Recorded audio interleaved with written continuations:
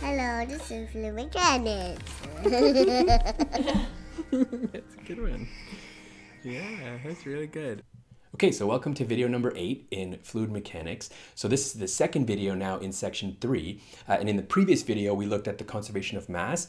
So that was like mass balances over control volumes. So keeping track of the fluids flowing in and out of control volumes. And now we're going to do the momentum equation, which is actually force balances over these control volumes.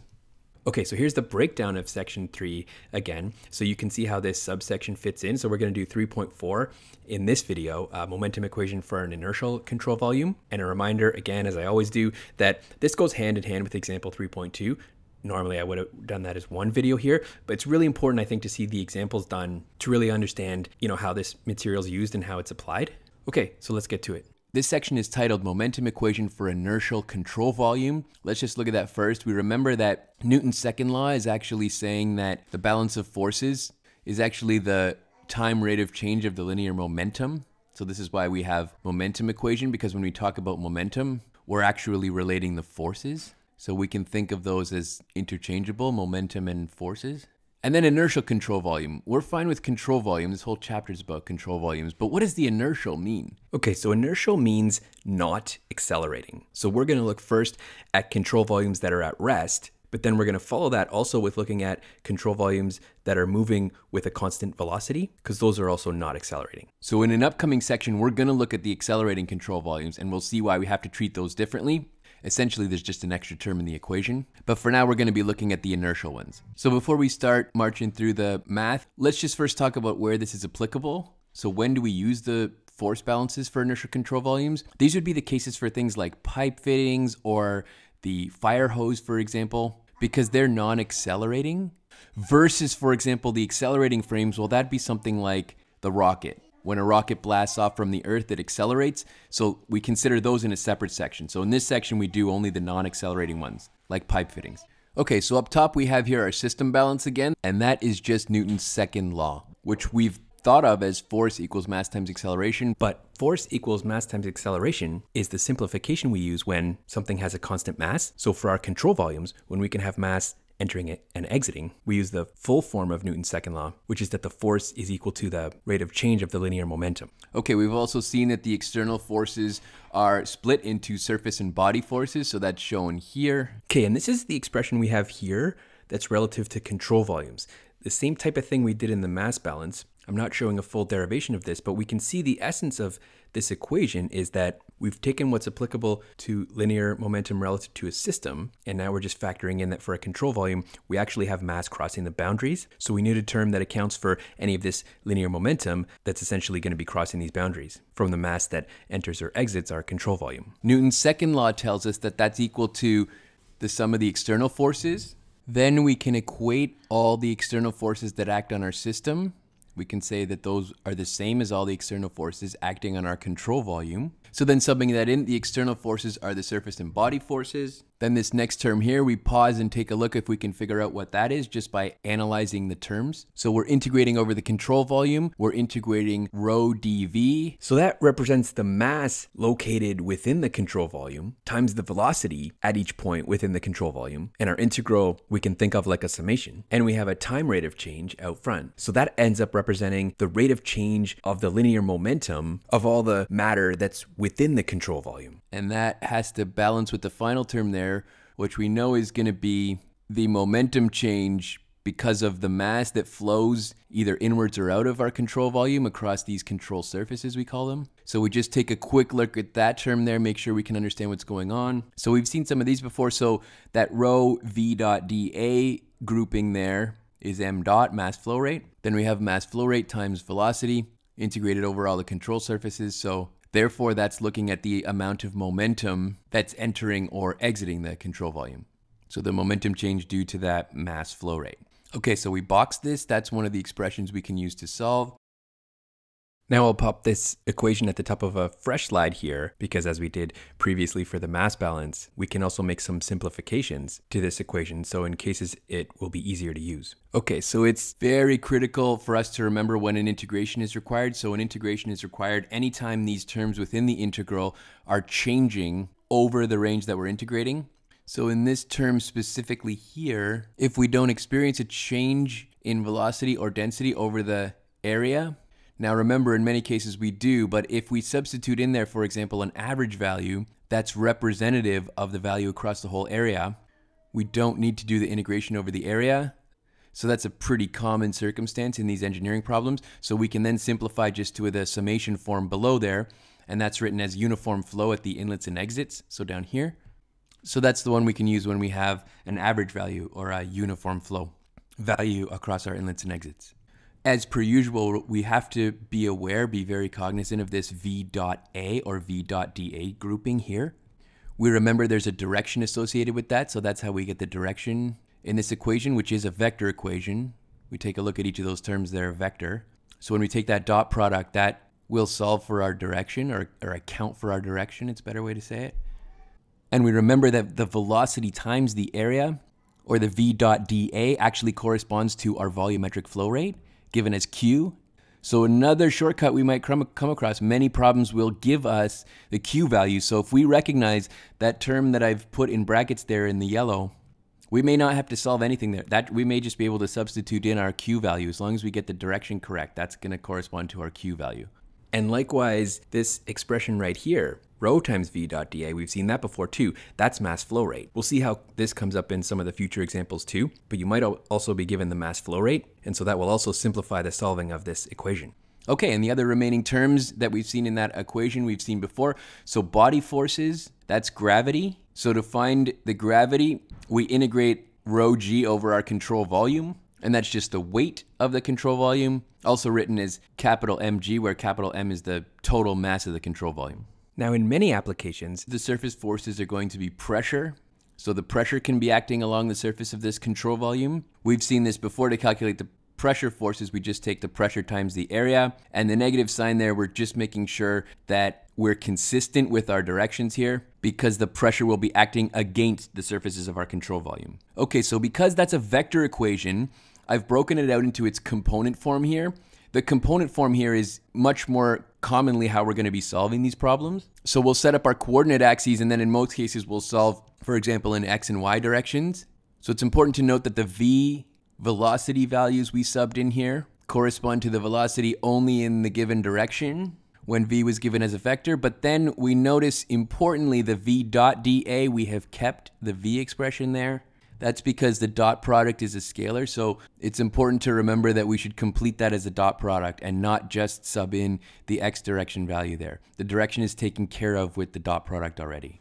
We'll see that in examples as well. And then we just write that again. Many cases we'll have uniform velocity, so that final integral on the end there will be a summation instead. And then one more point is just when we're looking at this one term here, so all those guys are rate of change, so the partial derivative with respect to t. And we remember the way steady state's defined. So steady state actually defines the time rate of changes as being equal to 0.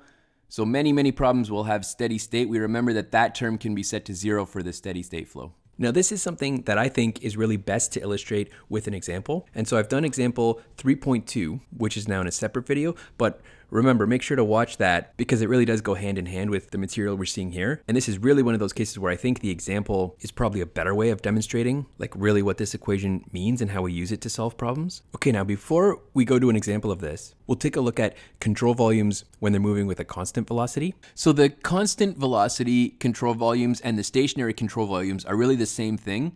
So long as there's no acceleration, we can just do the exact same analysis.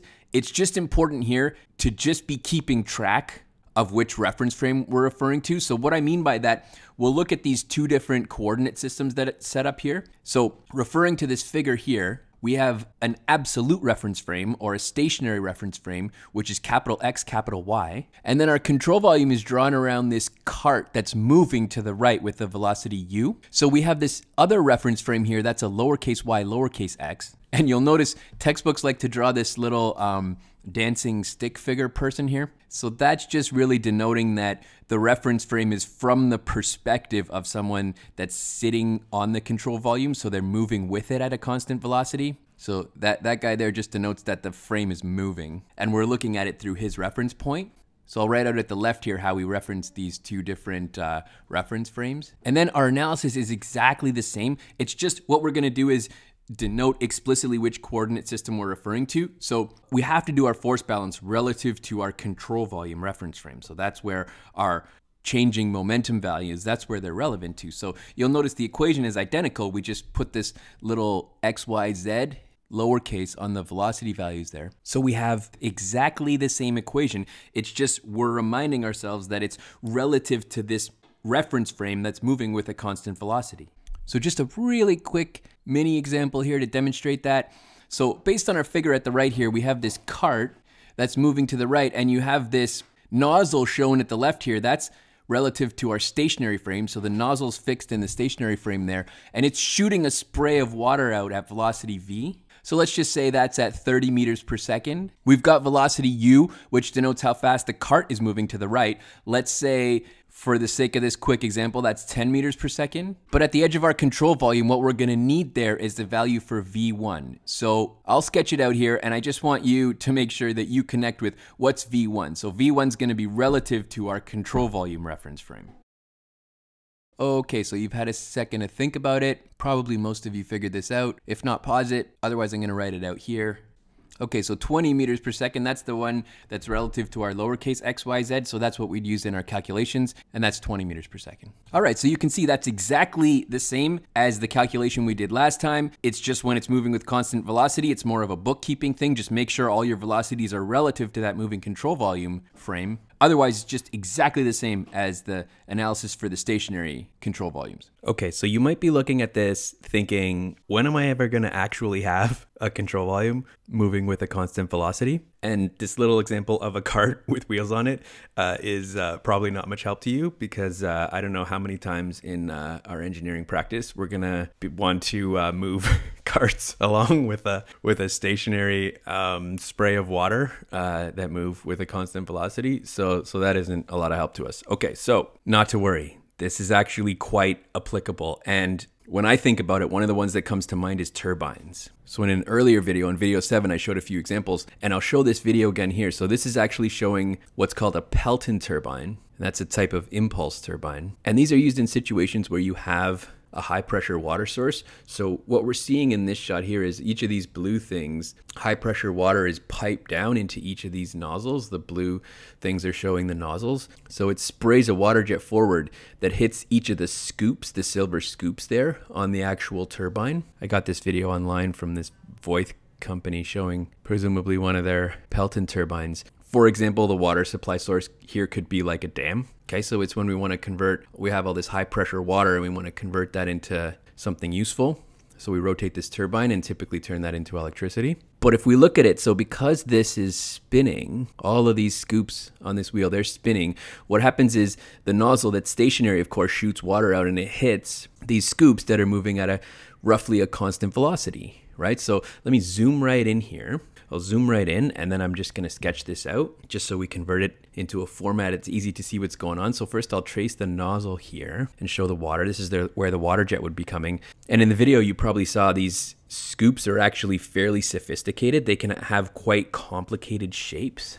So this water can actually pass like through a little opening that's cut in the scoops here. So I'll trace the scoop, put a control volume around it. So that's what we'd be analyzing to keep this same notation in the previous figure I had. I'll say the water is moving with this velocity v, but the scoop is moving to the right with this constant velocity u. Now I'll just quickly sketch a few more things. You're probably wondering, like as the water hits it, it also is redirected back out. And that's why the shapes of these things can be complex. And so sometimes it comes straight back out, but in a different plane, like for example, like it might be above or below where that water stream is hitting it. So I'll just draw it over top here.